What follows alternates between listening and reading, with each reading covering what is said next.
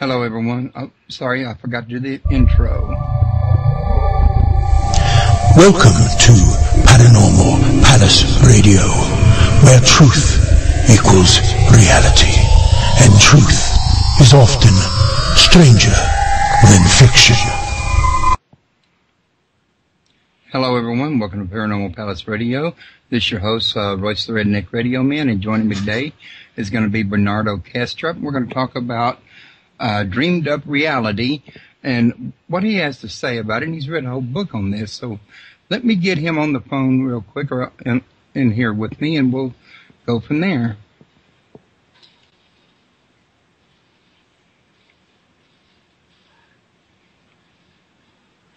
Hey there. Hello, Bernardo. Hey, Royce. How are you doing?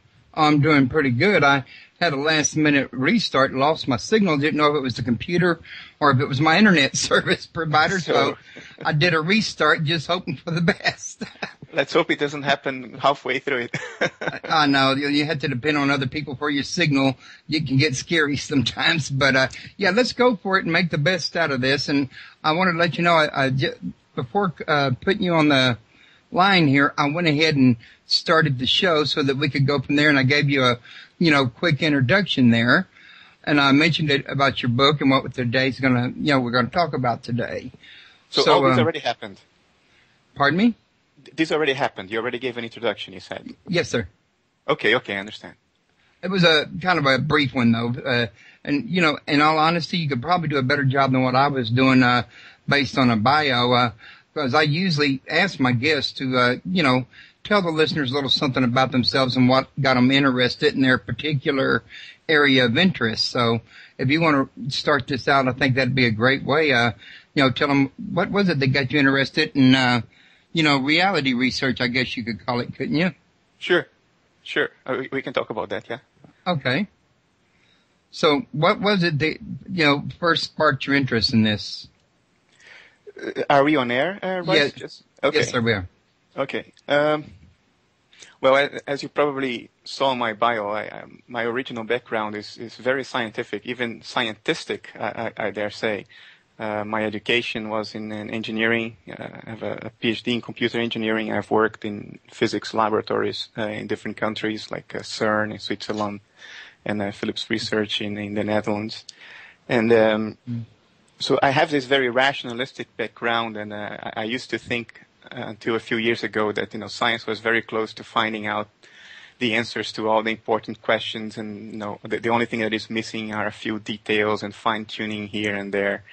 But then I realized that no, that is not the case at all, because the more you get into science, the more you realize what the game really is, how science really works, what are the underlying assumptions of science, and how they may not be valid after all.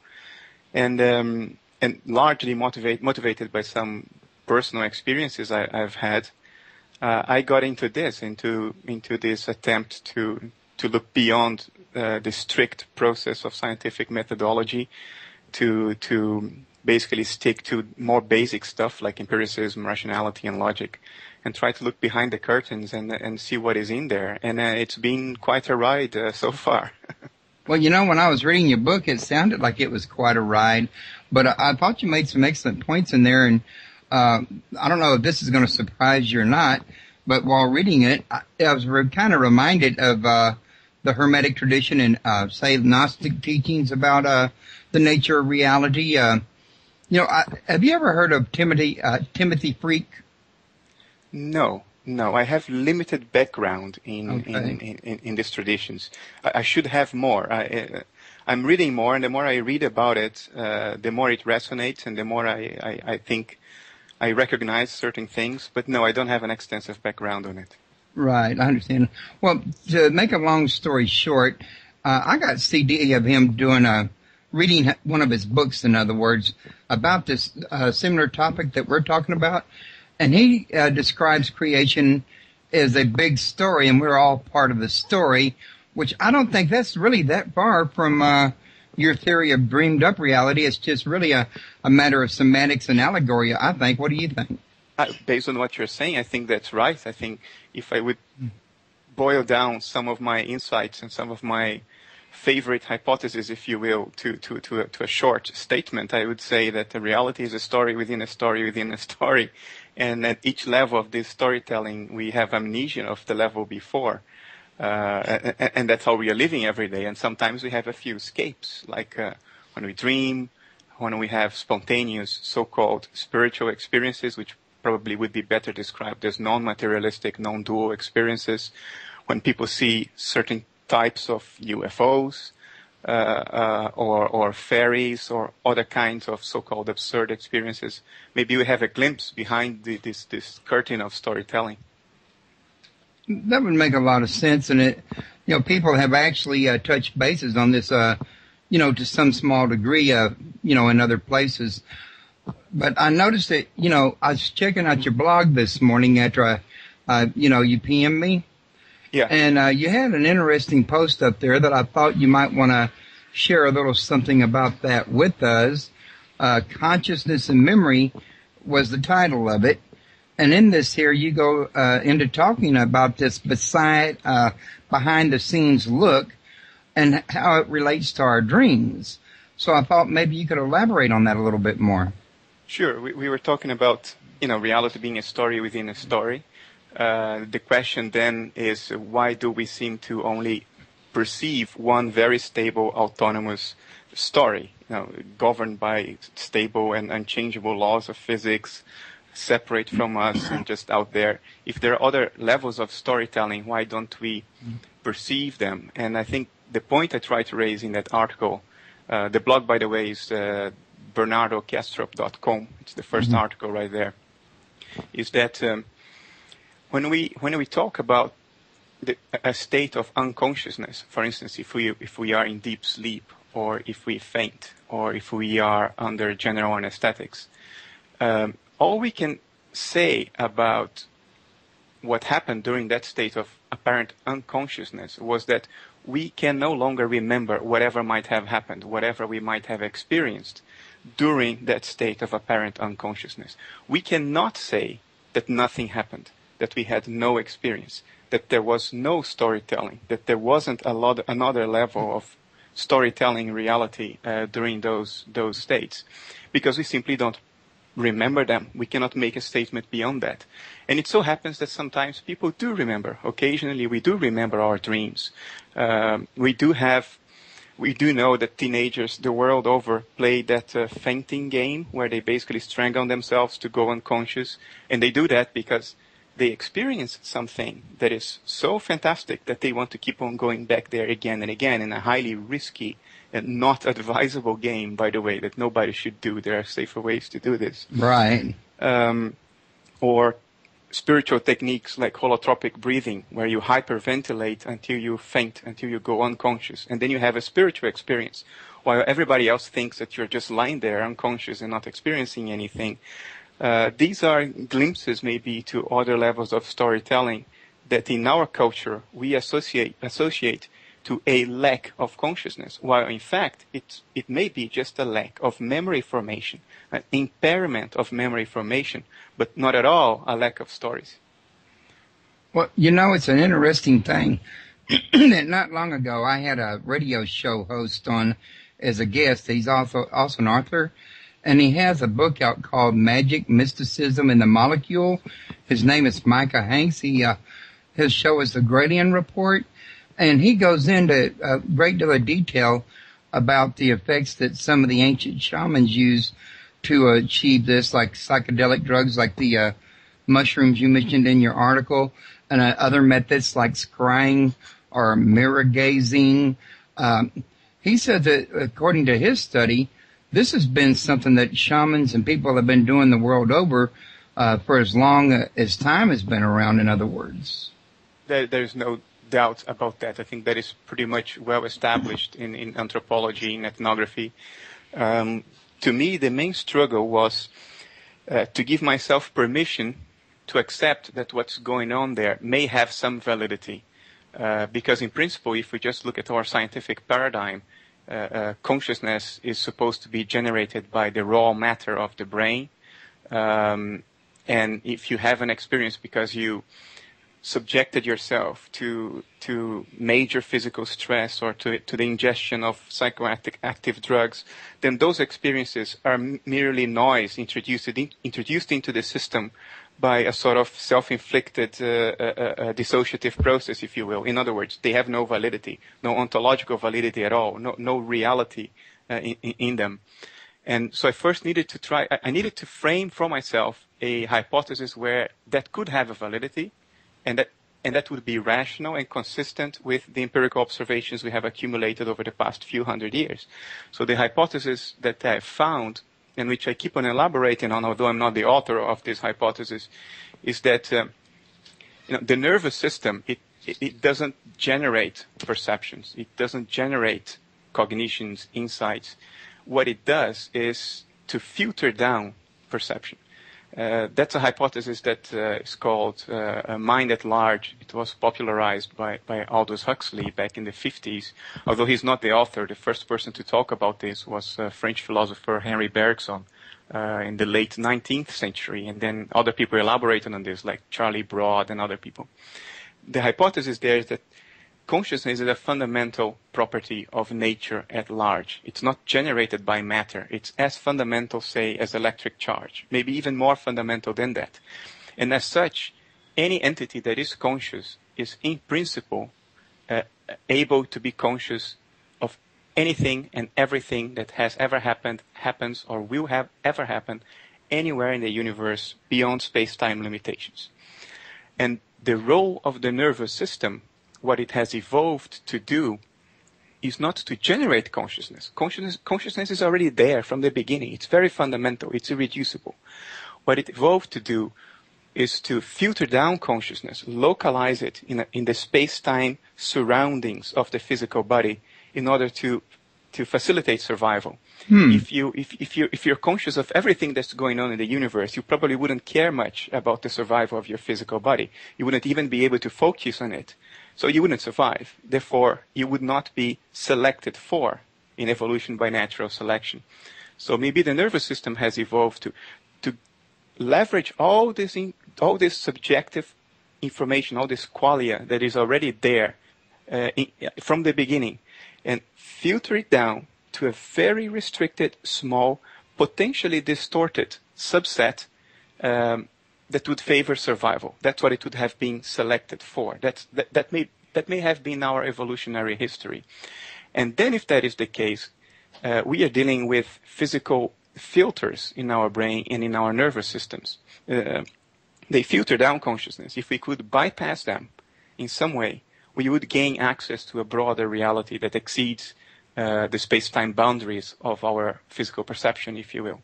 Maybe that's what shamans throughout the ages, through ordeals, through chemical intoxication, maybe that have attempted to do. Maybe that's what monks attempt to do through meditation, through special breathing techniques that encompass hyperventilation as well, and therefore reduce blood flow to the brain.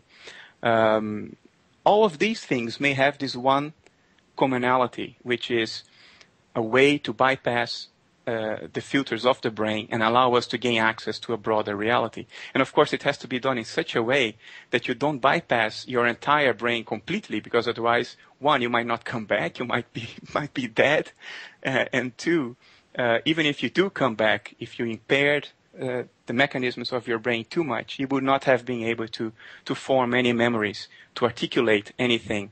So you come back and you think that nothing happened, that you were just unconscious. How do you find this balance of crossing the border, but not so much that you can no longer articulate anything, that you can no longer form any memory, or maybe that you can no longer come back? How do you go far enough into the other side, if you will, between quotes, into the realm of unfiltered consciousness, unfiltered perception, but still maintain a foot on this side, so you can articulate it, remember it, and tell the tale to the tribe? I think that is the balance that people in the past have found, and we have lost. Yeah, and I think we probably lost it somewhere during the Dark Ages, if I was to take a guess, but I have no way to really know that for sure, but it seems like as good a guess as any. But, yeah, and, what you're talking about there, about the nervous system and the brain, keeping your consciousness grounded into your body. It kind of, because I did a lot of study on ancient religious texts and that, and the thing that brings to mind is some of the things the ancient spiritual teachers used to talk about called chains of darkness.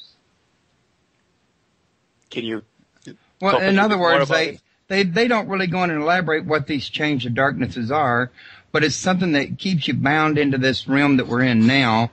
And my guess has always been all along that what made sense to me it would be connected to the five senses, because even if you read the Bible back in Genesis, it was a desire for the taste of the forbidden fruit that attracted Eve, which would relate to the, five senses, or sense of taste, for example.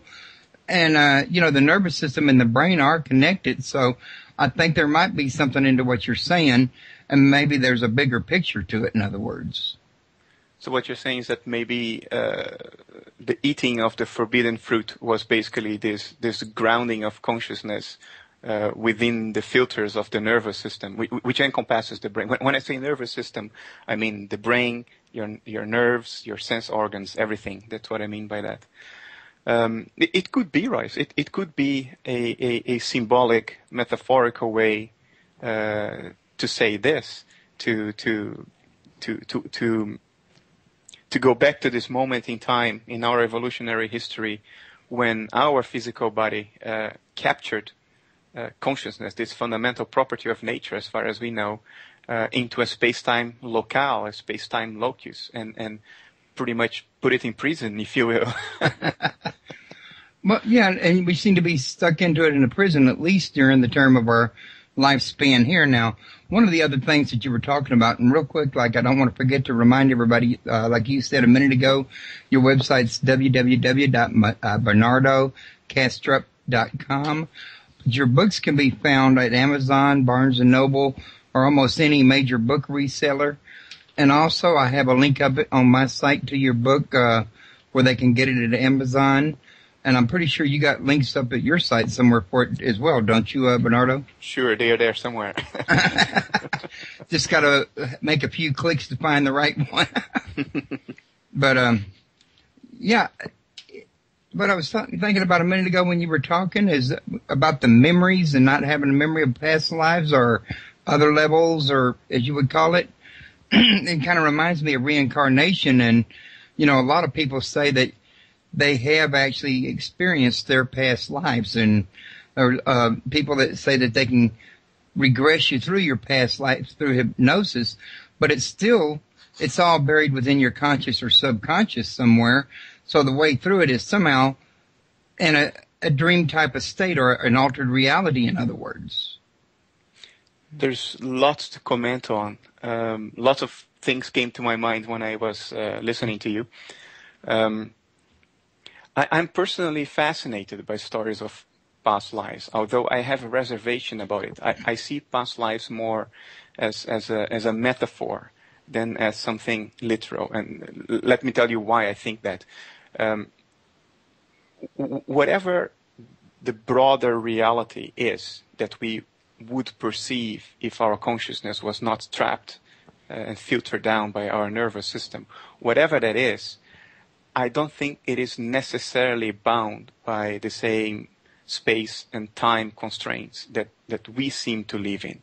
For all you know, space and time are creations of this filtering mechanism, survival-oriented creations of this filtering mechanism. So we can pace and stretch our experience in both time and space to make sense of things and react in a way that favors survival. If that is true, then our true mind, our true consciousness is not fundamentally subject to space and time. And then it no longer makes sense to talk about past lives, because that entails space and time. It entails time in an obvious way. It's something that has happened to me in the past. And it entails space as well, because it is my past life, not somebody else's past life. And I have a certain place in space, and somebody else has another place in space. So it entails space-time. If the true underlying reality of nature is not fully constrained by space-time, then what is going on may be much broader than that. Nonetheless, as we talk about it from within space-time, past lives may be as good a metaphor as any. It may be as good a way to talk about what is really going on as any. Although you always have the question, if I remember a past life, am I just tapping into the collective unconscious of the species, a repository of all experiences, of all humans, maybe of all conscious entities? Kind of like Edgar Casey's Akashic Records? Exactly. The Akashic Records, it's another name for what Carl Jung, the Swiss psychiatrist, called the collective unconscious. The definition of Jung was a little richer. There was more to it. There were the archetypes, patterns of thought, and cognition. It's more than just a repository of memories, but it entails that as well. So are we just tapping into that and remembering a coherent experience that is as much ours as anybody else's? Or are we tapping into our own and only ours past life? I don't know the answer to that. And it may not even be important. So long as each one of us can tap into it, what does it matter? Well, it seems like, from my perspective, and God knows I don't have no degree in science or any other thing for that matter, but it seems like what would really be the important matter is the actual life you're presently in right now, since that's where you're doing your experiencing at. And there must be a reason for this, right? That's what I have struggled with myself. As I actually wrote a book on this. It's my first book, Rationalist Spirituality, where I try to discuss the great question of the meaning of existence from a grounded, rational perspective, which is, if this is happening, there must be a point to this. I do have a teleological tendency. I do have the tendency to think that there is a purpose. There is a telos to existence. There is a goal. It may not be a goal that is realized only at the end. Maybe this goal is being realized at every moment in time. Actually, this is what I tend to believe. But there must be a sense, a meaning to all this. So there must be a sense to this trapping of consciousness in a space-time locality.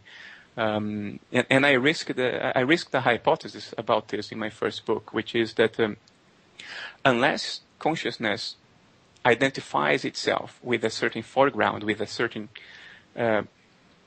identity separate from the rest, like I think I am me and I am not the other people I see.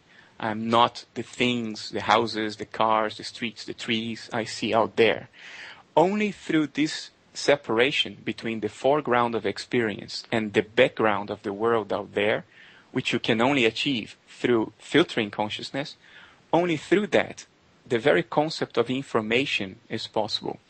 Because if consciousness is unbound, you do not have access to information, because information depends on a distinction, on a contrast, on something that is or is not, but its polar opposite is always there. Let me give you an example, maybe to try to make this a little bit easier to understand what I'm trying to say. Imagine that a baby is born in a very brightly lit white room with seamless walls, no doors, no windows, seamless ceiling, just pure, bright, white light 24 hours a day, and that baby has never seen anything else. That baby will be unable to conceive of the idea of white light. It will never know what white light is, because it will never have had the contrasting experience of darkness, or of red, or yellow, or green. Only through experiencing a polar opposite of something do you really acquire the information of what that something is. This is not a spiritual thing. This is a very down-to-earth engineering thing. The entire field of information theory, which grounds communications, like the equipment we are using right now to talk to one another, all of this is derived from information theory, which started back in the 1940s. And it was based on this very concept, that the amount of information in a message, any message, a phone call, an IP package on the internet, anything, is determined by how many other things can be differentiated from it. That is the measure of information. So if nothing can be differentiated from it, there is no information. If consciousness is not bound, so it identifies itself to a foreground personality that is distinct from a background of experience, the background of the world out there, information is just not, there isn't a concept of information. So you cannot learn even about yourself. You cannot come up with ideas about who or what you are. And maybe that's the very telos, the very meaning of this trapping of consciousness in physical nervous systems. It's speculation, of course. Well, yeah, and there's a lot of speculation out there, and I think the only way to find out is to actually pass beyond. And if you were to remember something while you're on the other side, waiting to come back for another level or whatever would be happening, when you got back into the next level, you wouldn't remember it. And that sounds like kind of a vicious cycle, doesn't it? Pretty much. And I have some personal experience with the difficulty of remembering experiences that are non-materialist or non-dual. And my own pet theory about why this happens is that, to gain access to the backstage, to be able to look behind the curtain that is imposed by, the evolutionary pressures that built our nervous systems, to be able to look behind that, we have to bypass certain brain mechanisms, particularly the mechanisms that create the ego. But when we do that, we also may impair our ability to form memories. So it comes together. The more efficient maybe you are into going to the other side, the harder it is to remember or articulate anything, to bring anything back, to bring any fish back to the tribe after your nightly fishing expedition. And that in a way is cruel. It would be so nice if we all could go there at will and come back and talk about it and remember it all. But at the same time, it might defeat the purpose of this whole game, of this whole story, because the illusion would disappear, right? We would remember, we would figure out, we would know who we really are, what's really going on. And now the emotional charge, the significance of the whole game that is only there because we think it is for real, it would vanish and it would defeat the purpose of the game. So maybe it's a good thing that built into it is the difficulty of remembering anything. That's a distinct possibility. I was just sitting here listening to you, and I thought to myself, if you was to take a person and have them go out in their own backyard and try to remember as much as what they remembered, and then let them come back in, I bet they wouldn't remember half of what it was that they noticed when they was out there in the first place, and vice versa. They could work from the inside to the out. Absolutely. And not only wouldn't they remember much, I think we all share this experience, so it's something that everybody can recognize. Memories, normal memories of daily experience, daily life, they are also, they are not only elusive. When we remember them, unless they have been pretty strong experiences, they gain a certain quality of irreality. They become diffuse. They are not as vivid as the original experience. And when we talk about dreams, and when we finally remember our dreams, we seem to tell ourselves that, dreams are not real, because they also have this quality of, they are diffuse, they don't seem quite real, they are not sharp, the resolution is not as great. But that's the same thing that happens when we remember something that really happened in waking life in the past. That memory has the same diffuse experience, the same diffuse quality as the memory of a dream. And yet we make this separation. We say a dream was unreal and another memory was real. There may be other reasons why we make that distinction, but this one in particular I find very striking. And, I was looking at your book while you were talking, and one of the first things you talked about was the tale of an imagined universe.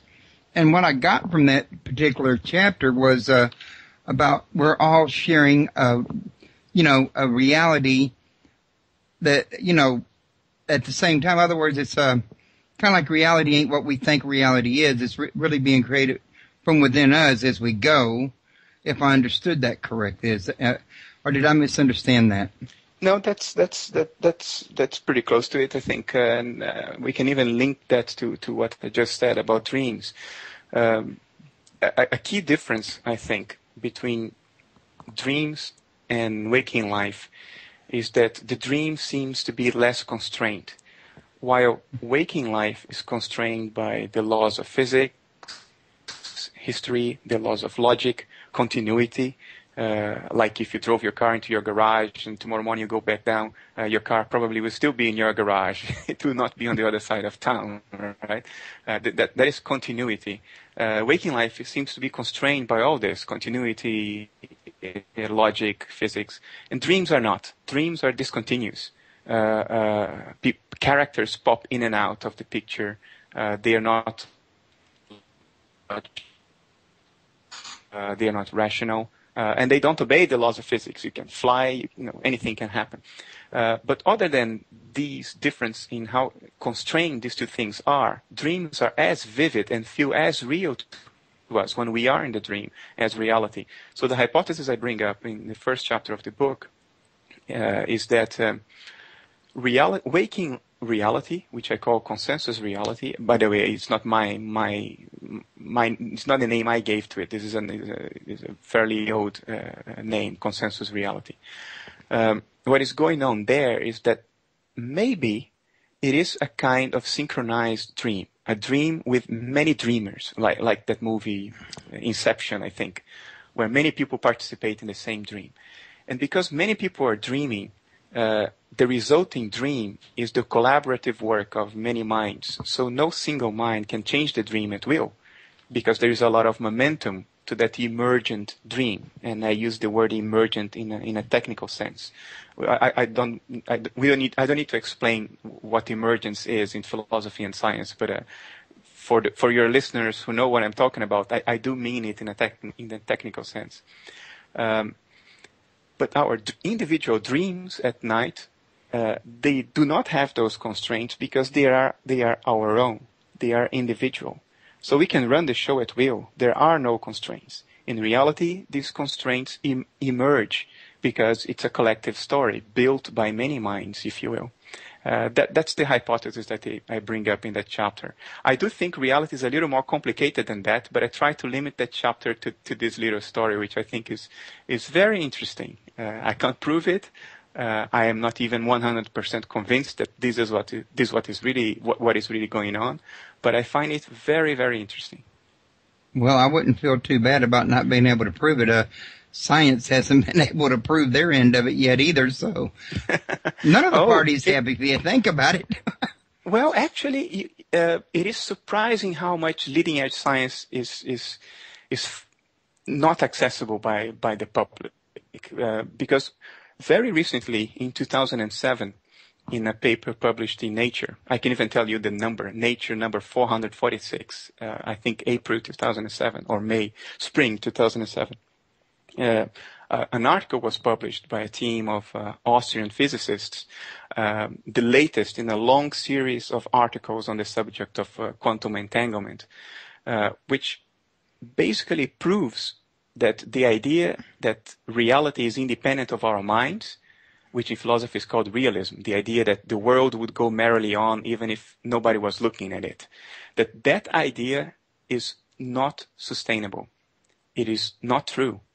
That reality and mind, in other words, reality and our own subjective perception of reality are interwoven. They may be the same thing. They may be two different metaphors for the same thing.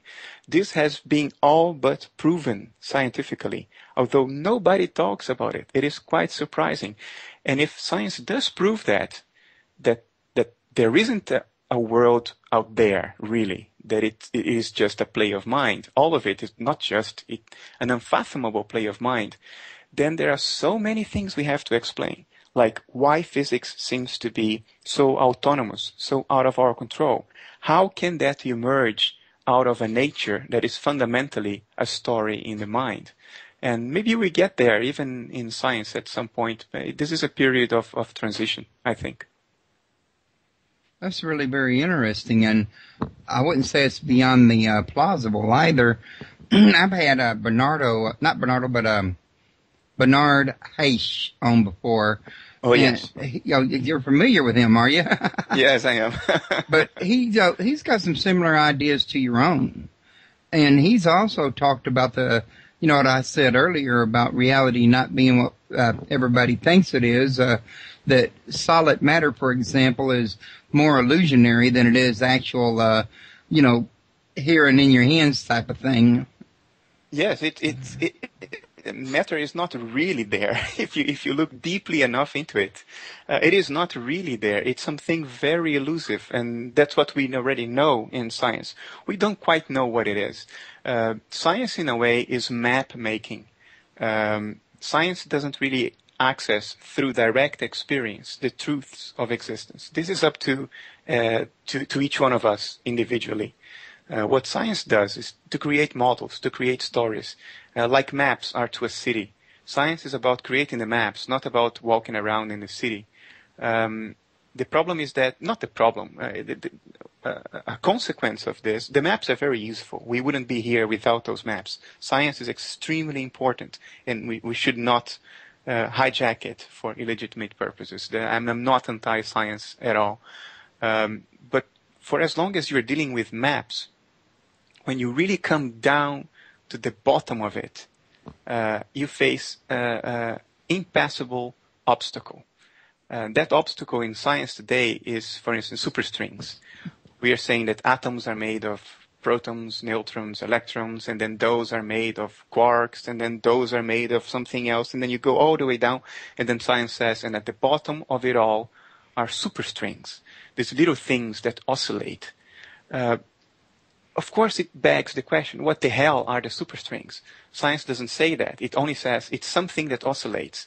And if you grant us this, that there is something that oscillates, we can build all the rest of this story through mathematics, through the mathematics of those oscillations, and we can explain how everything else came into being, how everything else works.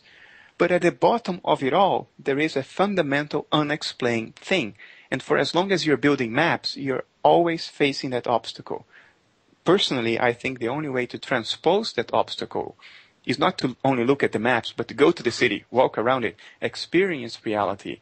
And there is no other way of doing it if reality is really interwoven with mind, other than to look into yourself, to look into your own mind, try to bypass the filters in a safe and responsible way, and see to what conclusions you come. That may be much better than to hear all the stories that our culture has to tell. Religious stories, scientific stories, history itself as a story, cultural stories, and so on. Right. And, we were talking about the scientists, because your second chapter in this book is the insufficiency of science for uncovering the true nature of reality. And I was reading that. When I read the book, I read this book a week or so ago, but at any rate, one thing that comes to my mind, because I've talked to other, people on my show about this, the fact that science is, they only want to look at the solid, mechanical, picture. They don't want to look beyond it, what's going on behind the scenes, because if they can't touch it, taste it, smell it, it doesn't seem to have realism to them, which I find to be unique, because they admit that somewhere down the line, what's solid is illusionary, but yet they don't want to look beyond. You know what I'm saying? Yeah. Science is based on a few fundamental tenets, a few fundamental assumptions, if you will. Thomas Kuhn, the philosopher of science, called this a paradigm, which is a set of subjective beliefs and values that is necessary for you to be able to do science at any point in time. He explains this very well in his book, what's the name? The Structure of Scientific Revolutions, published originally back in the 60s, I think. Last edition is from the 90s. Basically what he says is that you need this set of values, subjective beliefs, and assumptions. And the science you make is dependent on those beliefs and assumptions. So if you have different beliefs and assumptions, you will do different science. You come to different conclusions. And historically, science has changed very much, very fundamentally, once the paradigm changed. So you're always constrained to that. You always have to throw doubt into your conclusions based on the paradigm. Recently, and I mean by that the 20th century, the paradigm changed fundamentally in physics. The traditional Victorian materialism no longer holds any water since quantum mechanics. And That's true. Yeah, that has percolated throughout physics, but it didn't go further. The other sciences seem not to have incorporated that into their methodologies. Biology didn't really incorporate that. Computer science incorporated to some extent, although it's a technology, so it's more pragmatic, so long as it works, it's good. Computer scientists are not trying to discover ontology. They're trying to build something that works, that's all.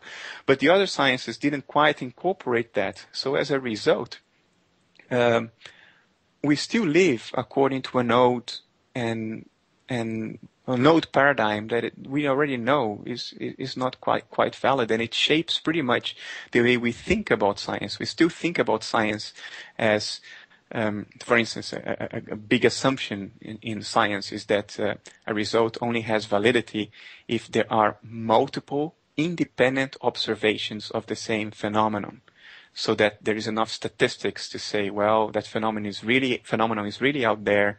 It is not a trick of the mind because one person observed the thing under certain circumstances and had an illusion or something. No, sufficient other people observed the same thing under similar circumstances. So what does that tell you? It tells you that reality is out there, independent of mind. Observations of the mind are unreliable, so you have to average them out by making sufficient independent observations, and that's your only way to get a reliable enough picture of this reality that is out there independent of those observations. Guess what? It's not like this. We already know reality is not really independent of observation. This whole paradigm is still throughout, most sciences, even physics, except quantum physics, particle physics, high energy physics, but in other parts of physics, solid state physics, maybe even to some extent astronomy, that still didn't percolate enough, and that's a pity. Yeah, that was something else that me and Bernardo discussed, amongst other guests, was the fact that before something actually exists in this dream, as we may want to call it, it has to actually be observed. If you think about it, there is no reality outside of observation. There is only abstractions outside of observation. If there is something that we are sure is real, but nobody has ever observed, it's a belief. It's a concept of the mind. If it is observed, then you can say, well, that is truly real to the extent that it exists in observation, the only carrier of reality. But then it's already in the mind. A reality outside the mind, by definition, is mere abstraction. We cannot make any statements about it. And that's something that a 5-year-old kid knows. When we grow up, we tell ourselves so many stories, we lose sight of the obvious, right? When you're a 5-year-old kid, what is reality to you as a 5-year-old? Reality is a set of moving images, perceptions, things in consciousness. That's what reality is. There seems to be one privileged special image, which we call the body, because when that image changes, the other images around seem to change in a corresponding way. Like if you turn around, the other images seem to flash about in such a way that that remains consistent with the position of your body.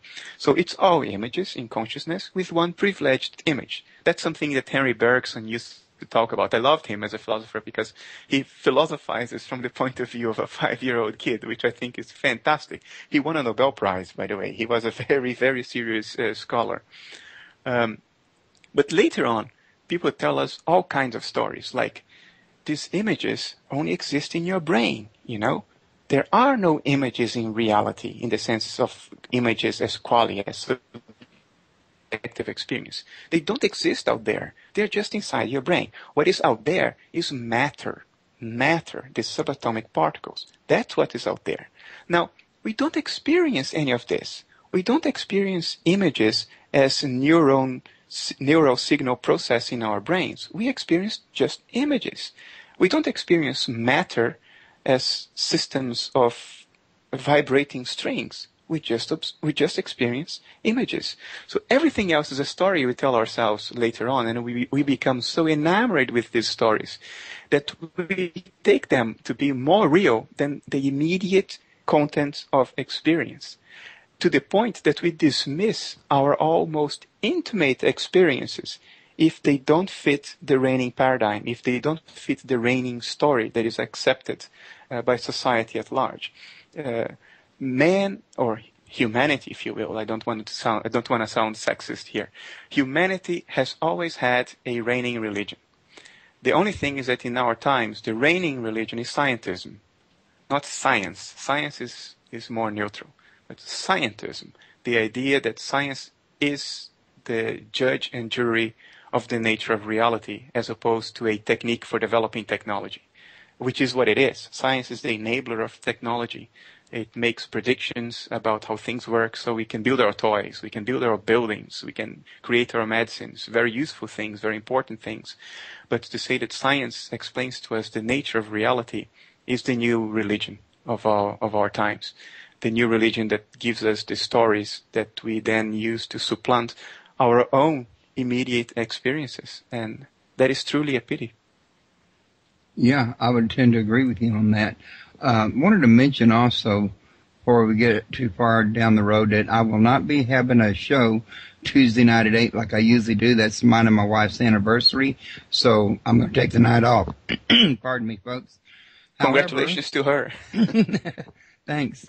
However, folks, I will be back Thursday, which is not one of my usual show nights, but it is the only night these two guests is going to be available to make a show, and that's Michael Bastine and Mason Winfield, and we're going to talk about their book, Irakel's Supernatural, and oh my God, my pronunciation of that was really poor, but at any rate, I want to invite everybody to, make sure they make that show, and once again, for those of you listening at Shoutcast or iTunes or somewhere else, the website here, if you want to join the chat or sign up for the newsletter, is www.paranormalpalace.com.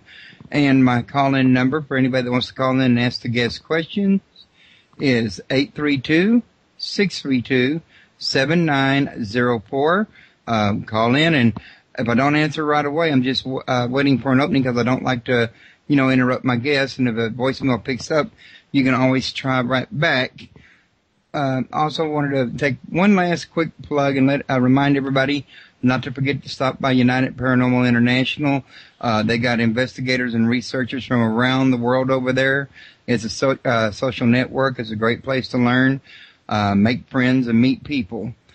And don't forget also, Bernardo's website is www.bernardokastrop.com. And let's move right on along with this here. Now, you and me have already talked about the field of the mind as a universal repository of nature, and I was just looking at some of these here in the contents, and I thought we could bring them up as we went. But you was talking about the technologies of mind exploration, and I think you kind of touched bases on that with the psychedelics or like mushrooms, and I mentioned scrying, but have you got any others that we may not have talked about? There are so many in history. The common factor amongst all these, I think, is that in one way or the other, they all seem to dampen down, to deactivate certain areas of the brain, which, according to the mind at large hypothesis, would allow you to bypass certain built-in filtering mechanisms of the brain and gain perception, gain cognition of a broader reality than the one maybe evolution has confined us to because of a survival advantage. But there are many. The article on my blog today talks a lot about psychedelics because it's a very recent discovery that psychedelics also dampen down the activity in certain parts of the brain. For 50 years, We have always assumed in science that psychedelics produce hallucinations, produce mystical experiences by exciting certain regions of the brain that correlate to those experiences. So if there is an area of your brain that produces audio-sensory perceptions, then psychedelics excite that part of your brain, so you hear voices, although your ears are not capturing any signal from the air. But it turns out that that's not at all how it works. A study in England, in Britain, at the end of 2010, has shown that psilocybin, the active ingredient of magic mushrooms, actually dampened down the areas of the brain related to ego formation, to identity, location in space-time, precisely those things that seem to filter out the rest of the field of conscious perception that we otherwise would have access to if not for those filters. So that's why I focus on this. But there are other techniques that have been known for many years to have the same effect of bypassing certain mechanisms of the brain, or reducing the activity in certain areas of the brain, causing dissociation and things like this. For instance, certain breathing techniques that are common in yoga. Through breathing, you cause hyperventilation. The alkalinity level of your blood goes up. The blood vessels in your brain can't take it, so they just constrict, reducing the blood flow to your brain, dampening down the activity in certain key areas, and producing mystical experiences. Another example, there are so many mentioned in the book, it's hard even to choose which ones to talk about, but brain entrainment, for instance, which is a technique where you use certain audio-visual signals, goggles and headsets that produce rhythmic patterns of images and sounds that change the frequency in which your brain operates. And that also seems to have a dampening effect in certain areas of your brain that allow you to bring to awareness certain experiences, inner experiences, that are otherwise filtered out. And the list goes on and on. Psychedelics are just the latest to be found out to operate in that exact same way, which is very counterintuitive. Very counterintuitive. If you have any experience with psychedelics, they produce amazing perceptions, which one would associate to an excitation of brain function, not a dampening down of brain function. If the brain generates conscious perception, the brain should be excited if you're experiencing unfathomable things. But no, the brain is just being dampened down. And the more it's dampened down, the stronger the experience seems to be, which is counterintuitive for the paradigm, but not for the mind at large hypothesis. If the filters are being dampened down, of course the intensity of the experience will go up. Okay. I was going to mention, Bernardo, that we've been at this about 53 minutes, almost an hour, and I thought maybe you'd like to take a break real quick. I thought I'd check with you and see. Sure. 5 minutes? Okay, we can do 5 minutes if you like. All right, I will take a bio break. I'll be back here in less than 5 minutes. Okay, then I'll be waiting for you. All right, cheers. Cheers.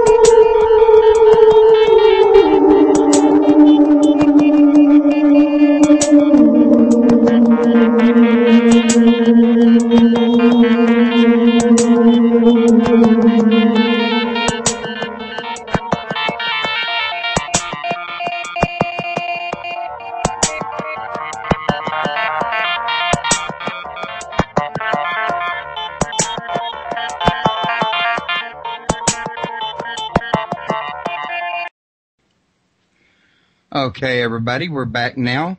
And I think Bernardo had a disclaimer that he'd like to share with us, and now would probably be a pretty good time to do so. Go ahead, Bernard. It's something I talk about in the book. I think it's a good idea that we add here too. All these techniques we talked about, the so-called spiritual techniques for bypassing brain filters and gaining access to a broader reality, if you will, all of them entail certain risks. Even the one that apparently is the most harmless of them all, meditation in its countless forms.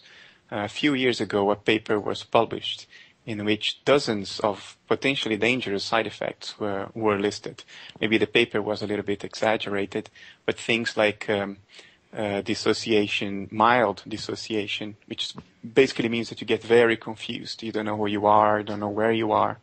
Mild forms of panic. All of these things can be induced even by something as harmless as meditation, which is the mother of all mind exploration techniques. Psychedelics, no need to mention how dangerous their use can be if you don't know what you're doing.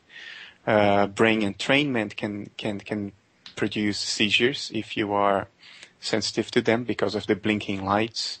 The list goes on, so nobody should do that lightheartedly. These are serious things. One should do a lot of homework and know what one is doing before that is attempted. And probably have somebody close by just in case. Oh, that is certainly the case at all times. Yes. Well, we were talking earlier about, things not really existing until they're observed. One of the big questions that would come up for me out of that, though, is who observed the first point of creation, before the Big Bang? That is a mighty good question, isn't it? Goes back to the chicken and the egg, too, doesn't it? Yeah. In the book I describe some of my most intense experiences of subjective exploration, of meditation, if you will, and the insights that came to me. One thing I talk about is the non-duality of some of these experiences. In other words, the self-referential aspect of it, which is something that you can't bring back and articulate in a logically clear way. It is just an impression that is very real to you when you are in that experience, but you can't bring back, you can't articulate in a convincing way. It will sound contradictory if you attempt to do that.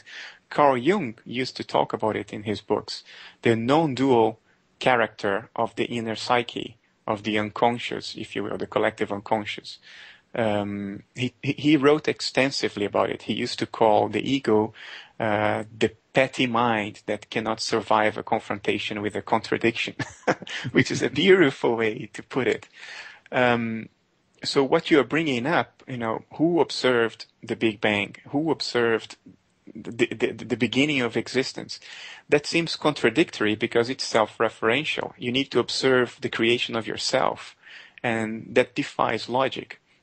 The answer I would give to that, which has been the subject of a TEDx talk I gave last spring, is that we should look at our own logic.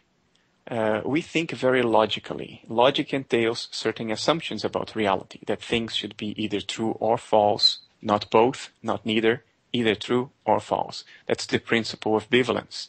There are many other assumed principles of logic that are taken for granted. In other words, they are self-evidently true. They require no proof. The problem is that it's quite a weak argument to say that something does not require proof.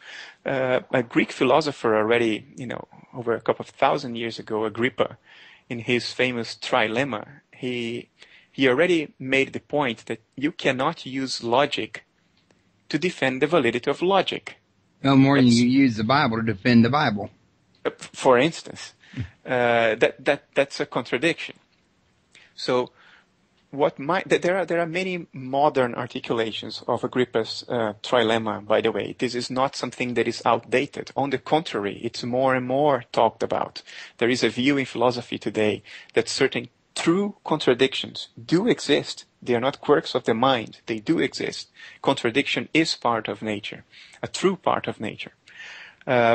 So what may be at fault when we ask these questions? Who created the beginning of everything? How could the creator have created itself? Or, maybe it's our logic that is at fault. Maybe our logic is an aspect of these filtering mechanisms of the brain. It constrains us to thinking linearly, to thinking bivalently, to thinking logically, if you will.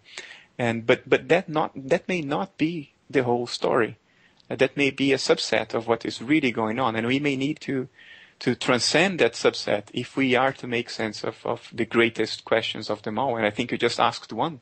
The question you raised is one of those greatest questions that are very difficult to answer from within the confines of this little story within a story within a story that we ordinarily experience. Interestingly enough, I actually read the Kabbalion, which is part of explaining the Hermetic traditions, and one of the things that they mentioned in there was everything is paradox, which is pretty similar to what you're saying here. And it makes sense if you stop and think about it. I mean, cold and hot could be considered a paradox without understanding their opposite ends of poles, for example. Yes, our ordinary mind, our ordinary point of view, if you will, is in what in psychology is called the point of view of the ego. The ego is an evolutionary construction. We as a living system, we stand a better chance of survival if we have desires and fears. Desire to eat, desire to mate, fear of predators, and so on. So the ego is a psychological construct favored by evolution that gives us those localized desires and fears, so we stand a better chance of surviving. Therefore, we were selected for. But as depth psychology has demonstrated since the late 19th century, people like William James, Sigmund Freud, Carl Jung, they have shown that there is a lot more to the mind than the mere perspective of the ego. That there are many other so-called complexes of the mind. Carl Jung talked in terms of archetypes, the shadow, the self, the anima and the animus, which represent the human soul. These are different points of view of our own psyche. They are us, but a part of us that we don't ordinarily identify with. And what Jung says is that some of these parts of ourselves, some of these archetypes, some of these points of view of our own psyche that we don't recognize in principle as our own in an ordinary state of consciousness, they do not think logically. They think in a contradictory way, which is nonetheless not invalid, according to Jung and other depth psychologists. It is a very valid way of thinking. It's a different way of thinking, but maybe even more powerful than logic because it's broader. It is less constrained. And from the point of view of these normally unconscious complexes of the psyche, paradox is not a problem at all. It's a part of nature. It's a part of existence. And sometimes we can assume that perspective. We can assume that point of view very fleetingly. And we gain that insight. We realize how that can be true. And we realize that there is nothing wrong with it at all. But then we come back to the ego and we forgot it all. And we are back to the grind. So all roads lead back to the beginning. That is true, apparently. Yeah, if they didn't, the game would stop, right? Well, that is true. And that still leads back to one question, which I think, if I understood you correctly earlier, you touched bases on, and that is, what is our purpose? Why are we here? Why is this big shared reality or dreamed reality being manifested in the first place? I mean, surely it had some goal, some purpose, or, a need or what? I will go into very wild speculation territory. So bear with me. I will attempt my own answer to that. This is my own intuition of today. My intuition may be different tomorrow. It certainly was different yesterday. I know that. I have no reason to believe that I'm right about it today and will be wrong about it tomorrow. So bear with me on this. I think what might be going on in terms of a purpose, a meaning, a telos to this all, is that if consciousness is a fundamental property of nature, and we have the illusion of an individualization of consciousness. In other words, we have the illusion that we are only us and not everybody else, because that's the job of the nervous system. Then there is only one actor in this whole story. There is only one conscious entity in this whole story that is playing all roles. You, me, your wife, my wife, the dog, the cat, everything, everyone. And when it is playing these different roles, it has amnesia. It forgets what it truly is. It identifies itself with that particular nervous system, that particular body, that particular location in space-time, because there is an evolutionary advantage to that. Now, if there is only one actor, then maybe the goal of this whole game is that actor trying to find out what it is. I would certainly have that question. I would ask myself this. If I didn't have a mirror that I could look at and see what I am, if I didn't have other people around me that interact with me and give me feedback and therefore allow me to build a model of what I am, if I don't have any of it, if there is nothing in the world but me, no mirrors, no other people, nothing outside of me to give me any clue, any hint of what I am, what do I look like, what is it that I am, then I would try to find a way, try to find a trick to give me that mirror, to give me that interaction, to try to figure out what is it that I am, what is going on, what am I? And maybe the whole of existence is that trick, is that game, is that way for this one actor to pretend that it's not a one actor, that it's multiple, to create a mirror, to create other people, to give itself feedback, and to forget what it really is, because otherwise the whole game wouldn't work. It wouldn't make sense. It would see through it. And I use the word "it" in capital in a very respectful way. Your listeners will understand that I'm talking about what most people would call God. And I talk about it in a very respectful way. I'm not the first one to use the word "it" for it. The first person to do that was a theologist. I forgot his name. Alan Watts was the first one. He was a Christian theologist. And he was the first one to use the word "it", also in a very respectful way. And in that way, I use that same word. So I think this might be what is going on. It is It's a great show, a great theater in which this one actor loses itself in an attempt to figure out what it is. And in the process, he gets to also experience things that he may not have experienced any other way. I think all of it consists of experiences that it couldn't have experienced in any other way. All of it. Well, That's my intuition, at least. Even the Apostle Paul mentioned in the Bible about referring to the Holy Spirit and people being anointed. He was talking about the whole end purpose was that God may be all and in all. In other words, be all of creation, yet at the same time be inside of his creation, which could sound paradoxical. But then, too, where do you find the words to describe something like that without being paradoxical? You can't, because we are immersed in a constrained part of the game. From within that constrained subset of the game, it is impossible to describe in a complete, robust, and accurate way the whole game. By definition, we are locked up in a room of a mansion. From that room, we cannot devise and describe the whole mansion. We are fundamentally locked into it. The best we can do is to understand that we are locked in a room and that there is something else going on. That's the best we can do. That has been done in mathematics by Kurt Gödel. He could show from within the constraints of mathematical logic that mathematical logic was fundamentally limited, that there were truths that were not accessible from within mathematical logic. So he could prove that, but he could not describe what those other truths were. I think in science we have the same limitation as far as ontology, as far as the nature of reality. I think we will get to a point that we will be able to prove that there is a lot more going on than we can measure.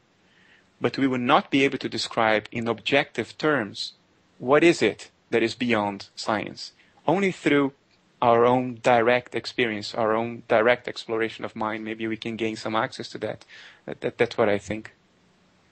Well, the thought occurs to me that if we did figure it out, or God, well, I don't see how we could figure it out without God figuring it out, without, once everything's been revealed, wouldn't the game really need to end because what's left, what's new? That's my intuition too, that if we figured it all out, if we remembered everything, the game is a game of amnesia. If we remembered everything, I think reality would just dissolve into a mist. We would see through this and the whole thing would just end. If it didn't end yet, it's because whatever its goal is hasn't been achieved yet. And even when I say this, I sort of beat myself in the head, because when I say that the goal hasn't been achieved yet, that's a very time-dependent statement. It suggests that the goal will be achieved in the future, while time itself may be a kind of illusion. But we have no other way of talking about it and make sense, right? We are limited. Linear. So we are linear and limited. We have to stick to our precarious metaphors. And I think that personally what I try to do is not to say something that is literally true, because I think that is impossible, but to try to convey some hints that help people build a certain truth in their own minds that I myself didn't say, nobody said. They build it themselves based on suggestions and hints coming from others. I think that's as good as it can get. I don't want to sound pessimistic here, but that's my intuition. Well, while I'm listening to you, and again, this is theoretical. Just about all we've been talking about, I think, could probably be considered theoretical. However, theorizing can be a lot of fun, if you ask me. But listening to you, you said earlier about how this here not knowing, not being able to remember, was helpful to evolution. Maybe therein lies part of the purpose is as long as we can't remember, we'll keep experimenting, trying to learn. And as we try to learn, we create, and it keeps the ball rolling until it can't roll no more.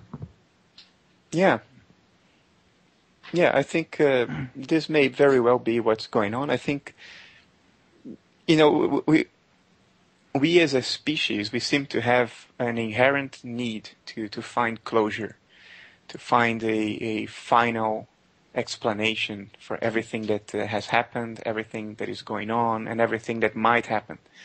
Only if we do that does the ego feel that it can make sense of whatever pain and suffering we have had, whatever crazy and illogical and stupid things have happened to us in our lives. So we need that closure. Especially when tragedy strikes, we need to understand why. What was the point? What was the sense of that? So we are always in this search for a causally closed explanation. In other words, an explanation that explains everything that has happened, that gives a cause and a sense and a meaning to everything that happens. Yet this may not be possible. As I grow older, I'm still a young guy, but as I grow less young, Royce, there you go. I accept more and more that this final closure is not possible. And if it were possible, the game would end. The veil of Maya, as the Hindus call it, would just lift, and who knows what would be reality then? Or would have to start a whole entire new game just to learn more and to evolve more. Which is what Alan Watts used to say. That's exactly what he used to say. He had this wonderful metaphor that if you are God, if you're almighty, you're all powerful, and you can do anything and experience anything, this is a metaphor, by the way, a very respectable metaphor. He told. He doesn't mean this literally, but it's a very nice story. He said if you could do all that, you would grow bored very soon. And if there was a button in your almighty control panel written "surprise," after no time at all, you'd grow so bored that's the button you would press. And here we are. That was his story. That this is the result of God having pressed the surprise button, having got lost in its own creation, and forgotten who it is, what it is. And that's interesting. I agreed with this guy, and I've never met him to this day. So what he said is that after all this would happen, then eventually, because it's impossible for things to develop in any other way, eventually God would find itself again. In other words, we would all remember what's really going on. And then it would press that button once again, and the whole thing would start all over. The interesting thing is, for years, I've been saying that, asking people to just imagine that they were God, and they were just floating along throughout creation, if there even was a creation, or through an abysmal infinity or whatever it was. And this went on long enough. You would think that God would have to become bored, and, experiencing something through his creation would make a lot of sense to break the boredom, which is the same thing you're saying that guy said, maybe with slightly different words. Yeah. There is a danger in this Hindu idea that in essence we are God, because the risk I do think this is true in a subtle way, but the danger in this is that when we say we tend to understand the point of view of the ego. Now, the ego is not God. I don't think the ego is God at all. The ego is just a person. It's just me talking to you right now, or you talking to me right now, or our listeners. These are all the points of view of the ego. That's what we ordinarily experience by far most of our time. So the ego is not God. So what the Hindus mean, to use terms from depth psychology, is that the innermost part of our psyche, our true inner selves, ultimately, that is a manifestation of the divine consciousness, the one consciousness that truly exists. But it's not the ego. It's not one separate, split apart complex of that consciousness, a limited, infinitely limited subset of that consciousness, which is what the ego is.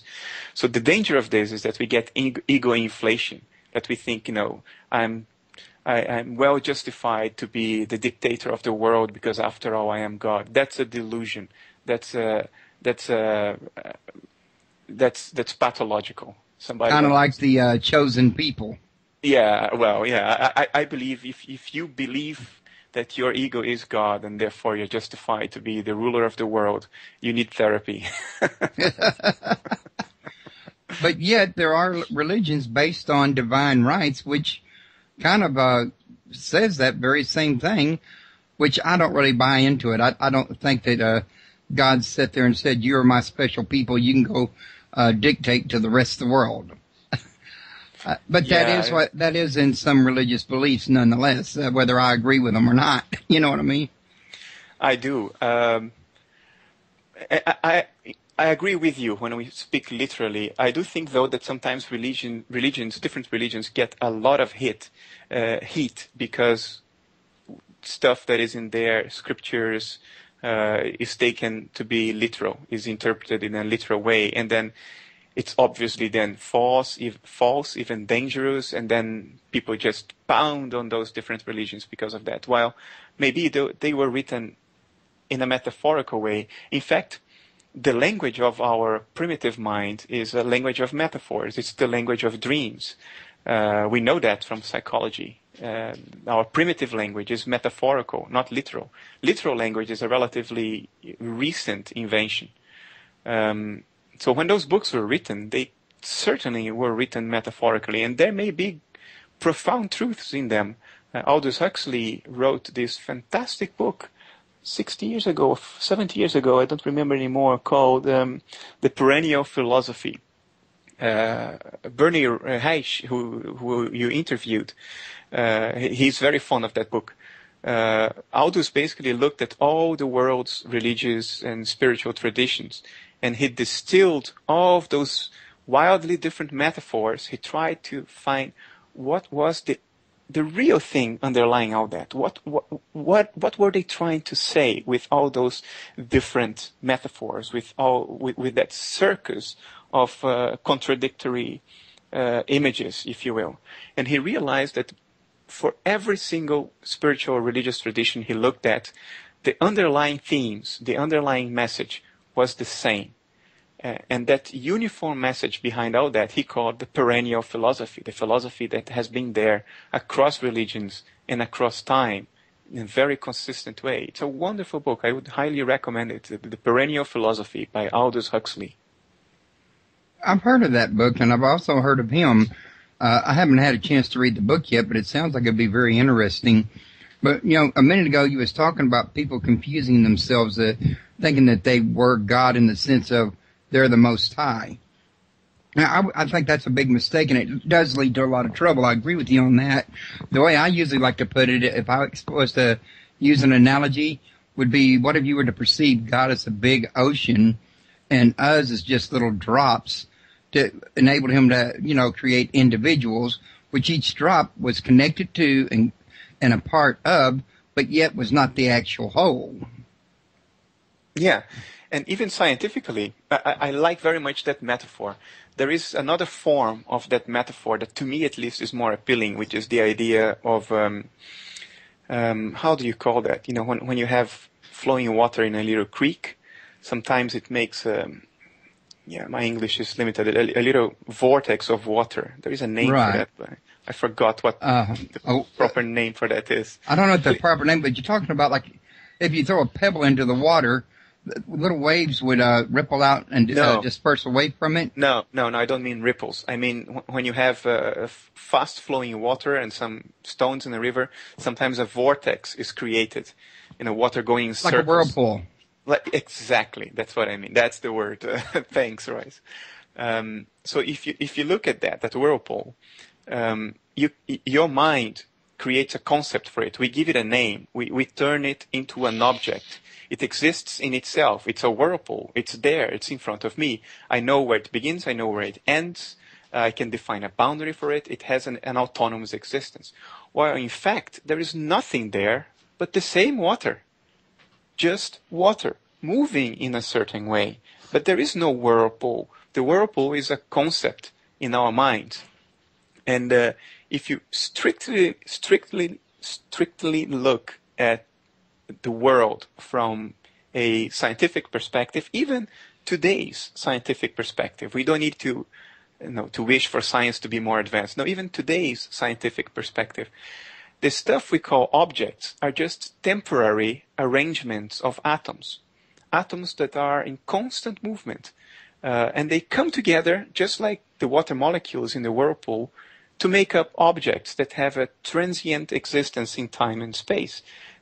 All of those objects will eventually dissolve and become something else. The atoms in our body have been in the nucleus of stars in the cosmological past. This is literally true. Every carbon atom in your body has been in the interior of a star at some point in the past. Today they are us. At some point in the past they were stars. Tomorrow they will be something else. So everything that we conceptualize is just like the whirlpool. It's a temporary, transient arrangement of atoms and molecules, whatever atoms and molecules may be, whatever images we are trying to refer to when you use these names, atoms and molecules. So in that sense, the whole world is just as transient, and there is no such a thing as you and me from a strict perspective. We are just transient arrangements of stuff, of images. So one of the best things that we ought to do is enjoy this here transient period while we're here, because we're not going to be able to enjoy it from the past or from the future. And all we really have for ourselves is the now until we're maybe, in a different level. I think that is true, yeah. Yeah. That is certainly true. Got to learn to appreciate what you have got. And that's really gets to be easy to do when you haven't had it. Yeah. Maybe it's even more than just to enjoy. I mean, observing people, again, I'm a young guy. I'm 37. So I haven't learned much yet. I think there's a lot to learn, but based on what I have observed in people so far, I think I see at least two types of people. There is one type that is like me, that is my type, which is people who are trying to figure something out. They're trying to find the answer to something. They haven't quite figured out the question yet they are asking. They don't quite know what the question is, but they know there is a question, and they're trying to figure out the answer. And there is another type of people who are much more, how should I put it, love-oriented. They are much more feeling-oriented. It's not about figuring anything out. It's about feeling things in an intense, meaningful way, whether it's sorrow or love, happiness or sadness. Feeling, that's what they're trying to have in their lives. So in our dual world, maybe these are the two paths. I don't think it's all about having fun. I think a life spent just having fun maybe is not a life well lived. Poets talk about it, right? A life without sorrow is not a life well lived. Who said that? One of these English romantic poets. Not sure whether it was Keats or, well, I don't remember anymore. But I think there is some truth to that. Well, yeah, it's all part of the bigger whole. I mean, if you're going to experience without, how do you really truly experience life without contrast is what I'm thinking. I mean, if you're sitting there in a cold bathtub and there's no such thing as hot water or hot water heater, you'll never know what hot or warm is, so you got a partial experience. You were talking about this yourself earlier.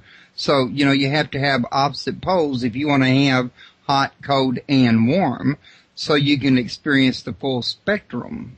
Absolutely. I think that's the name of the game in this realm or story that we are living. It's the game of duality, the game of contrasts. I think that's what it's all about. At least at this level of universal existence, if you will. I don't know what other levels there might be. I have an inkling that there are many, many other levels. But in this one, I think duality is the name of the game, the contrasts. Now, see, there's an interesting thought that I'd never had occurred to me before. And I've had a lot of thoughts occur during my studies of ancient religions, ancient myths, Egypt and things like this. You read a lot online. You see a lot on TV. But I never really caught had the concept come to me before that the next level or next life, some people might want to call it, could really be such a totally drastically different animal that you may not even recognize it from this one. I don't think we can describe all truths through language. Our language reflects the limitations of the realm of experience we are immersed in. There are built-in limitations to language. For instance, our language captures the notion of subject and object. I went to that town. I am the subject, that town is the object.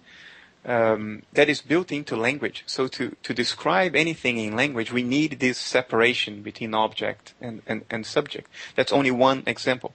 There are many other examples of things that are built into language and which make it powerful to describe things in our ordinary reality, but make it fundamentally limited to describe anything in any other level of perception that one might gain access to through meditation, for instance.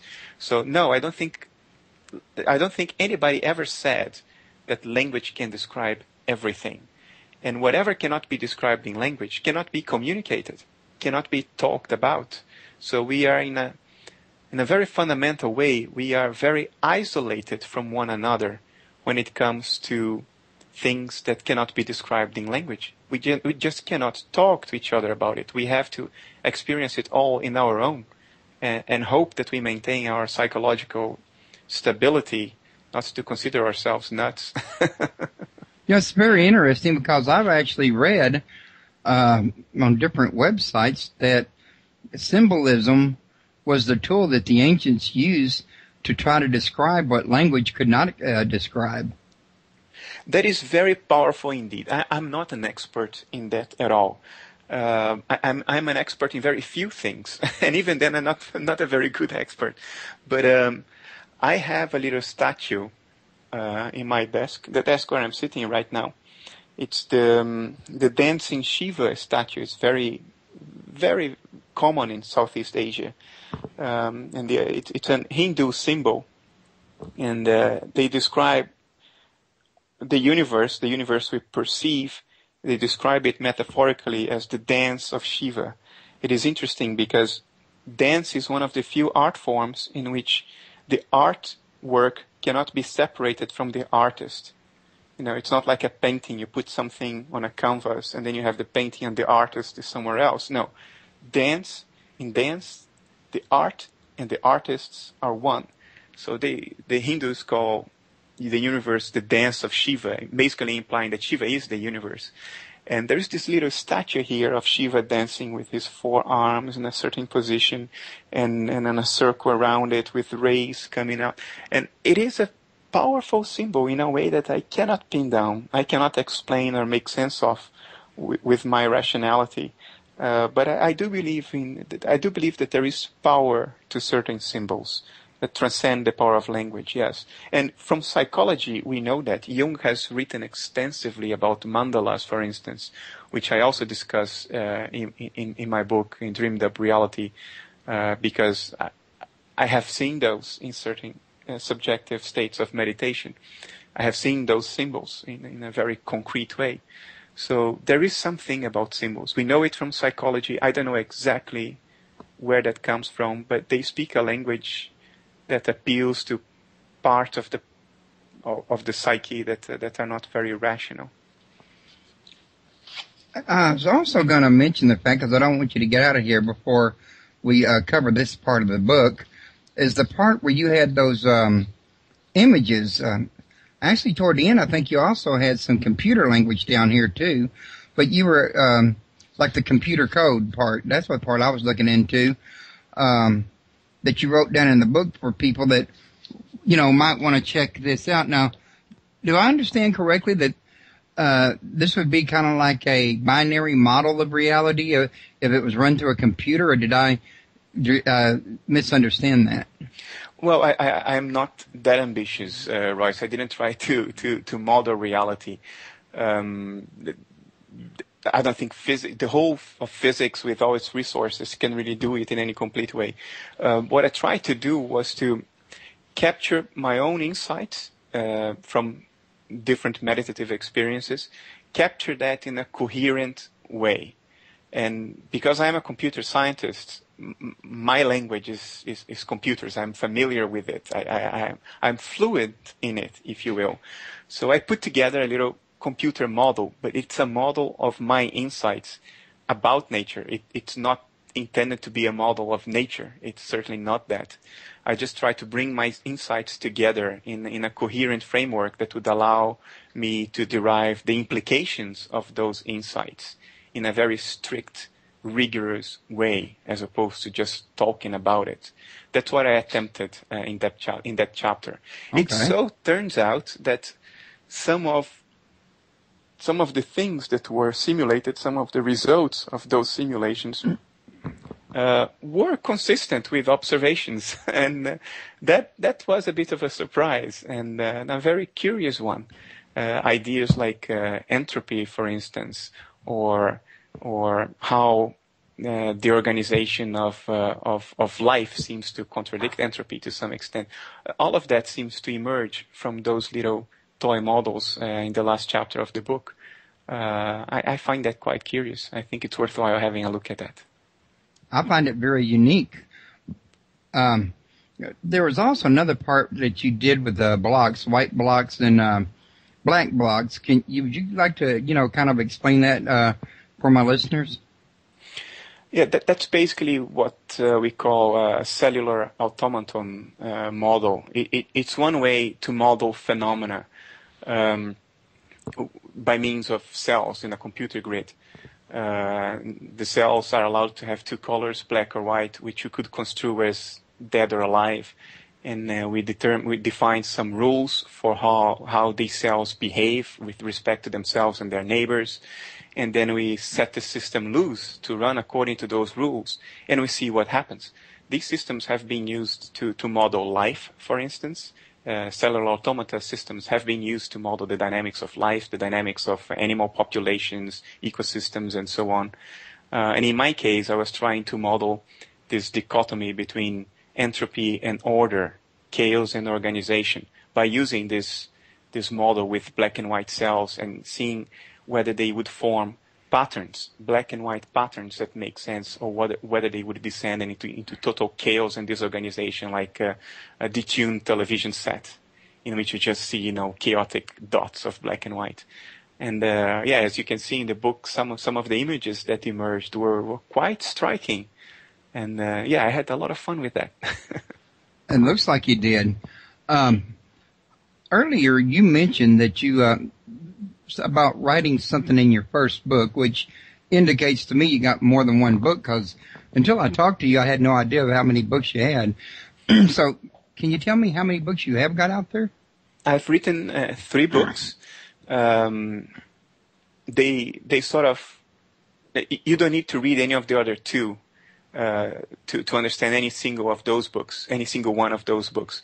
But they form a whole, if you will. They are kind of trilogy. 2 of them are already published. That is Rationalist Spirituality, published in January this year, and Dreamed Up Reality, published in July. And the third one is called Meaning in Absurdity, and it will be published in January of next year.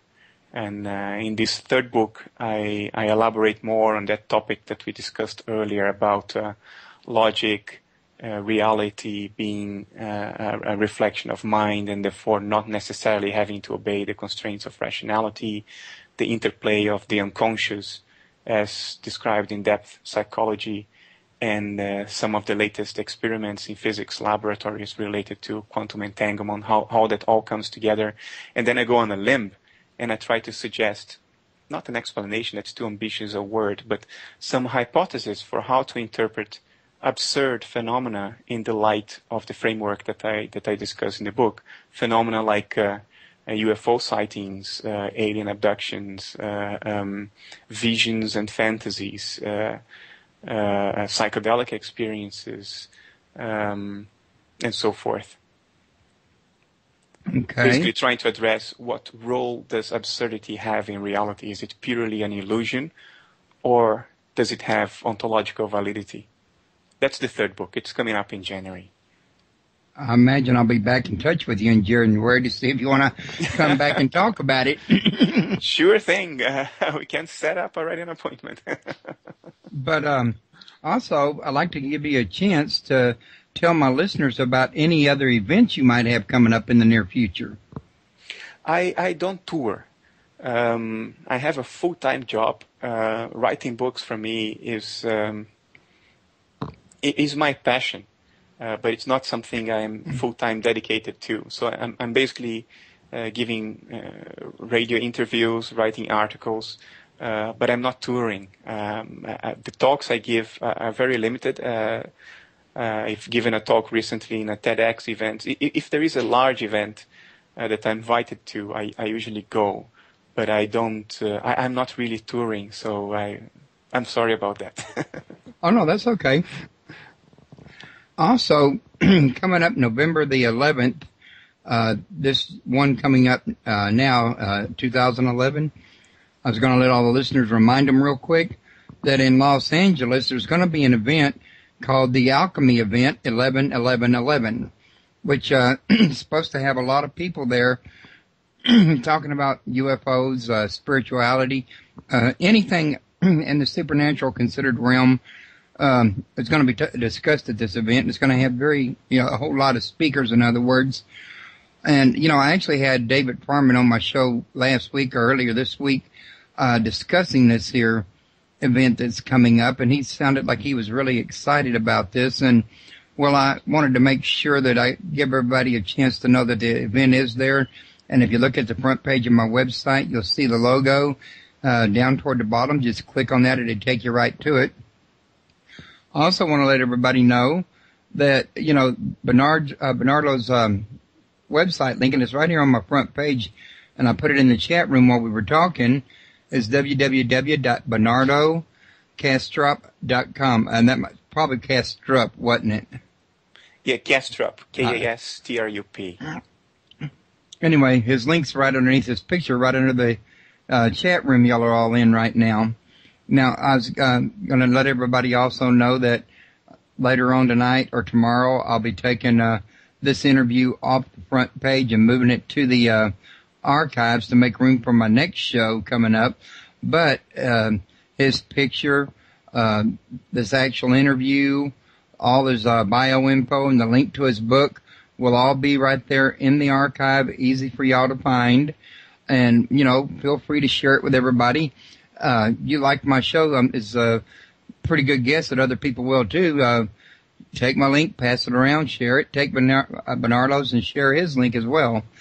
Bernardo, we've been at this for like an hour and 42 minutes, and I'm going to try to not go an entire 2 hours because I've just recently started broadcasting from my own site, and I'm still experimental with it.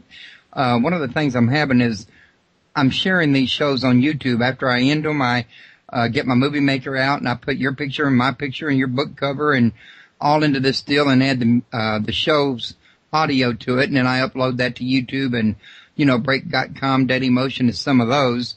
And some of those places don't like to accept anything that's over an hour, and I like to be able to split it in 2 instead of 3 or whatever, and have it within that hour time frame. In other words, it just seems to be a little bit neater and not as much uploads to their site. In other words, so until I get that one mastered, I'm going to try to fall just short of a 2-hour interview. I hope that's all right with you.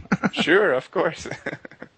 I used to broadcast over at Blog Talk Radio for about 5 years there, and right up until the time they started charging, and it was more than I could afford, and that's when I decided to do it on my own here at my site. And, well, you got to learn. Everything has a learning curve, and, well, we learn by doing. Sure. But it's been a very interesting hour. I've really enjoyed talking to you. I think it's been a great interview. And I guess, basically, have you got any last-minute thoughts you'd like to share with us? No, I think you've covered the territory pretty thoroughly. I had a lot of fun, too. Oh, I'm glad you did. And I tell you what, I still got your email. I think you still got mine if you want to stay in touch. And, when your next book gets ready to come out, let me know. I'll be more than happy to, have you come back and we can talk about it, kind of like we did this one, as far in depth as we can take it. Once it's out, I'll make sure you have a copy as soon as possible. Okay, well, thanks. I really appreciate that, Bernardo. And I saw we got 15 minutes left, but I'm going to go ahead and cut her down right here, I guess, for now. And we'll talk at you at a later date. And I wanted to, once again, thank you. Really have enjoyed it. And I want to thank you listeners for joining the show. I couldn't have a show without listeners. I mean, it wouldn't be any fun to say the very least. All you folks listening at Shoutcast and iTunes, come over and visit me at my site, www.paranormalpalace.com. I send out a free newsletter letting everybody know my shows before they actually come live on the air. And Bernardo, you have a good day, and I hope you enjoy your weekend. Thanks for having me, Royce. It was a lot of fun. I enjoyed it a lot. Thank you, and I really enjoyed it too. Take care. Take care.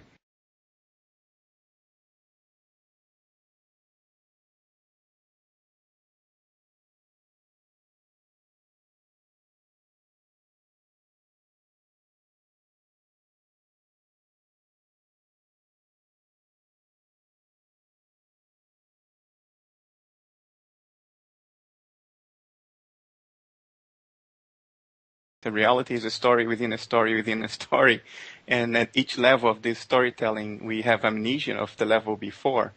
And that's how we are living every day. And sometimes we have a few escapes, like when we dream, when we have spontaneous so-called spiritual experiences, which probably would be better described as non-materialistic, non-dual experiences, when people see certain types of UFOs, or fairies or other kinds of so-called absurd experiences.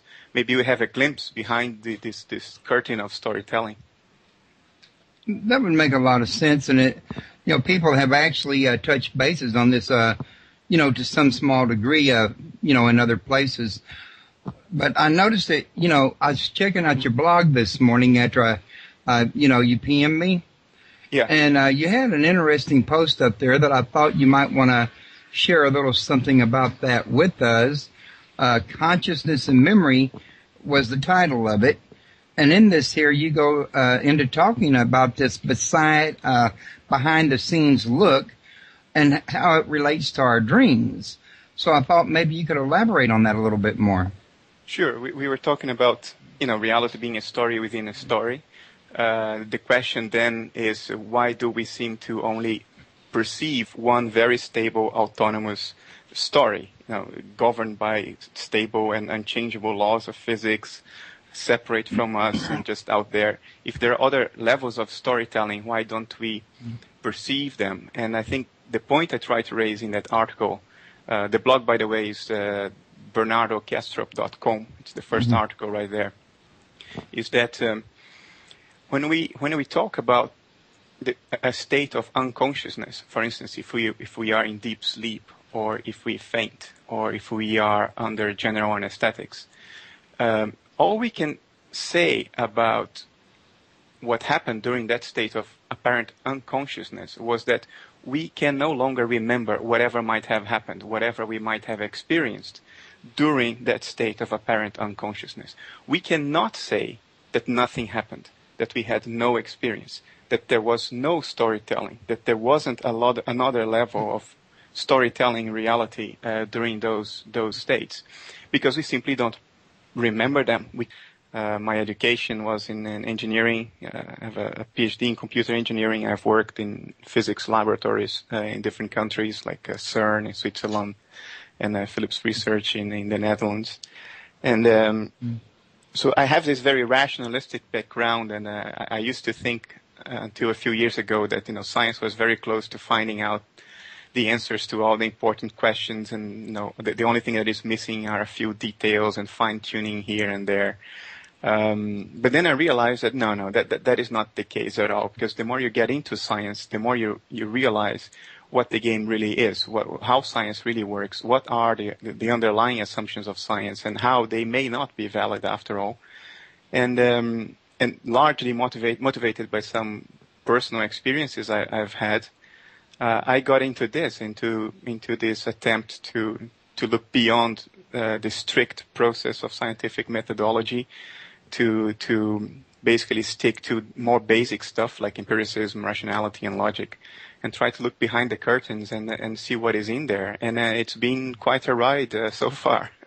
Well, when I was reading your book, it sounded like it was quite a ride, but I thought you made some excellent points in there, and I don't know if this is going to surprise you or not, but while reading it, I was kind of reminded of the Hermetic tradition and, say, Gnostic teachings about the nature of reality. Have you ever heard of Timothy Freak? No. I have limited background in these traditions. I should have more. I'm reading more, and the more I read about it, the more it resonates, and the more I think I recognize certain things. But no, I don't have an extensive background on it. Right, I understand. Well, to make a long story short, I got a CD of him reading one of his books, in other words, about this similar topic that we're talking about. And he describes creation as a big story, and we're all part of the story, which I don't think that's really that far from your theory of dreamed up reality. It's just really a matter of semantics and allegory, I think. What do you think? Based on what you're saying, I think that's right. I think if I would boil down some of my insights and some of my favorite hypothesis, if you will, to a short statement, I would say that self-inflicted a dissociative process, if you will. In other words, they have no validity, no ontological validity at all, no reality in them. And so I first needed to frame for myself a hypothesis where that could have a validity, and that would be rational and consistent with the empirical observations we have accumulated over the past few hundred years. So the hypothesis that I found, and which I keep on elaborating on, although I'm not the author of this hypothesis, is that the nervous system, it doesn't generate perceptions. It doesn't generate cognitions, insights. What it does is to filter down perception. That's a hypothesis that is called mind at large. It was popularized by Aldous Huxley back in the 50s. Although he's not the author, the first person to talk about this was French philosopher Henri Bergson in the late 19th century. And then other people elaborated on this, like Charlie Broad and other people. The hypothesis there is that consciousness is a fundamental property of nature at large. It's not generated by matter. It's as fundamental, say, as electric charge, maybe even more fundamental than that. And as such, any entity that is conscious is in principle able to be conscious of anything and everything that has ever happened, happens, or will have ever happened anywhere in the universe beyond space-time limitations. And the role of the nervous system, what it has evolved to do, is not to generate consciousness. Consciousness is already there from the beginning. It's very fundamental. It's irreducible. What it evolved to do is to filter down consciousness, localize it in the space-time surroundings of the physical body in order to facilitate survival. If you're conscious of everything that's going on in the universe, you probably wouldn't care much about the survival of your physical body. You wouldn't even be able to focus on it. So you wouldn't survive. Therefore, you would not be selected for in evolution by natural selection. So maybe the nervous system has evolved to leverage all this subjective information, all this qualia that is already there from the beginning, and filter it down to a very restricted, small, potentially distorted subset that would favor survival. That's what it would have been. Hello, everyone. Oh, sorry, I forgot to do the intro.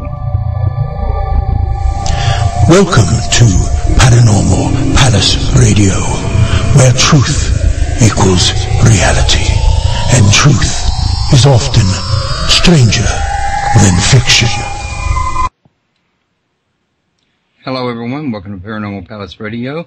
This is your host, Royce the Redneck Radio Man, and joining me today is going to be Bernardo Kastrup. We're going to talk about dreamed up reality and what he has to say about it. And he's written a whole book on this. So let me get him on the phone real quick or in here with me, and we'll go from there.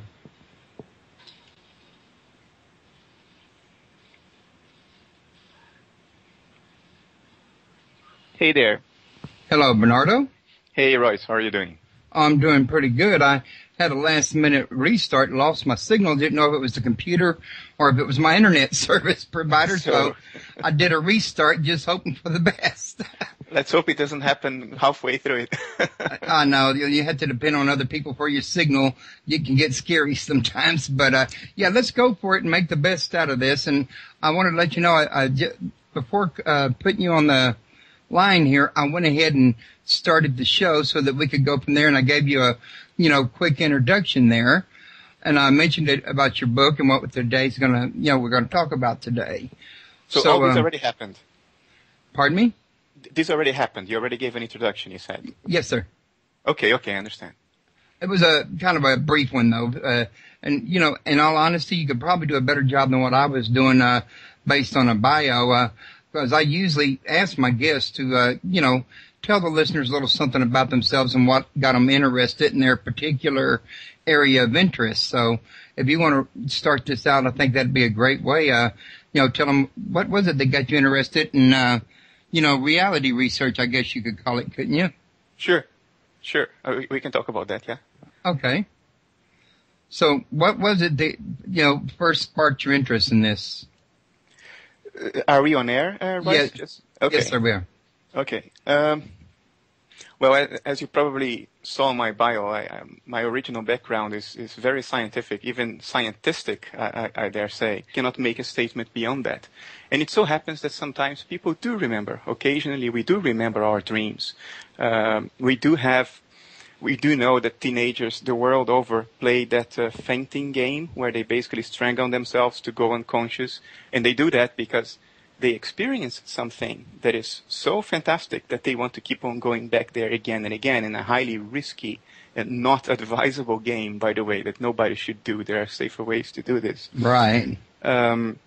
Or spiritual techniques like holotropic breathing, where you hyperventilate until you faint, until you go unconscious. And then you have a spiritual experience, while everybody else thinks that you're just lying there unconscious and not experiencing anything.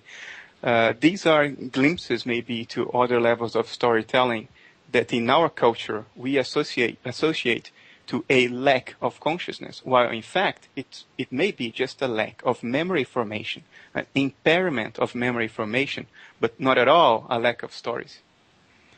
Well, it's an interesting thing that not long ago I had a radio show host on as a guest. He's also an author. And he has a book out called Magic, Mysticism, and the Molecule. His name is Micah Hanks. His show is The Gradient Report.